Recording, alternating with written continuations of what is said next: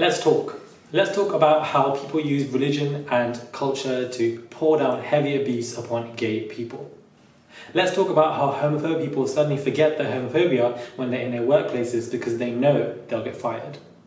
Let's talk about how white gays continuously discriminate against people of colour, continuously degrade them, especially in the dating world with no blacks, no East Asians, no fats and no femmes. Let's talk about how we are subconsciously conditioned to praise masculinity but degrade femininity. Let's talk about how homophobia is deeply rooted in colonialism, yet, however, we praise Western values. Let's talk about how high depression and suicide is amongst gay communities. Let's talk about heterosexual privilege. Let's talk about the degradation of drag queens. Let's talk about transphobia. Let's talk about racism that lies within the POC gay community as well. Speak up if you have a platform to do so. When I spoke about this on my YouTube channel, there was this particular individual who said, not all white gays, please, that's not how it is, you are part of the problem. And this is a particular situation that occurs where somebody wants you to adapt to their white fragility and adapt to their white subconscious superior complex. They're simply not well equipped to have constructive, cognitive conversations about these issues because they have subconsciously been taught since they were a young kid that white is right and that is the only way. Very, very subconscious, and that is the key word here.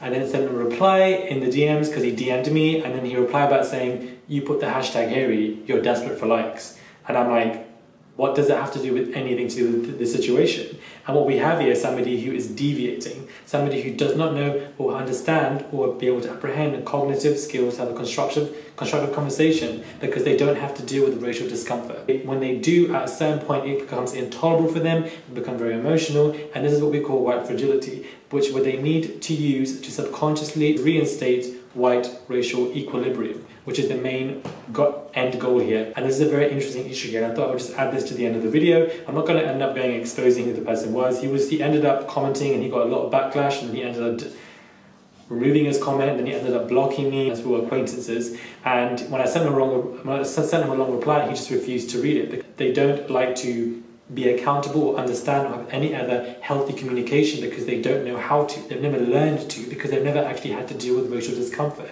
They are not well equipped from a cognitive, constructive, apprehensive manner to have a conversation. You've never been tokenized, you've never been fetishized, you've never had your skin color been associated with certain types of behaviors or physical attributes such as black men all have big dicks or East Asian men are all submissive. That's never been attributed to you. So therefore, this all causes racial discomfort. You get very upset, then you deviate. And he was like to me, you hashtag hairy, you're desperate for likes, this is what you're doing. I'm like, what does that have to do with anything in the situation? I.e., here I am raising awareness for important issues, and you're somehow turning it around and putting it back on me, person of colour, which obviously continuously occurs.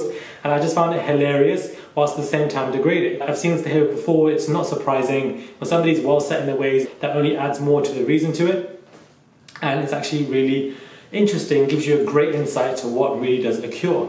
The fact that people deviate and find stuff like that. And the word hairy would obviously bring in a wider range LGBT audience, number one. Number two, what does it have to do with the situation? Deviation does what? It causes you're blaming an entire different situation because you don't want to take accountability for the fact that you were obviously wrong, or the fact that you were obviously misunderstood, or there's miscommunication, or you know what, or checking yourself. That cannot occur because you don't like to feel racial discomfort because it dampens and attacks your white fragility. Therefore, you use your white privilege to reinstate white equilibrium because that is what you want to do. It is hilarious. But let me know what you guys think. I'm very interested. Comment down below. I read all your comments so we can get this conversation started.